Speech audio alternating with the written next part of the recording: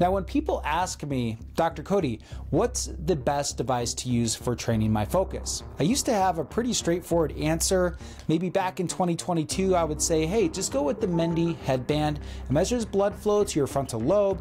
It has this game where you get this ball to climb higher as you increase the blood flow to your frontal lobe and your central executive network to train your focus. We have peer-reviewed research that shows this can be effective for your focus training, and I think you'll get significant value out of it. But then year 2025 came along, and now everything's changed because now we have the Muse Athena, which also has continuous FNIRS frontal lobe blood flow tracking for focus training. We've also got Neurable, which tracks your focus in discrete and very easy to use headphones. And in addition, we have more and more evidence that the V-Light red light therapy products also help increase blood flow and performance of your attention circuitry. So you can see this question of which device should I get to train my focus has gotten very complicated very quickly as these new products have come to market in 2025.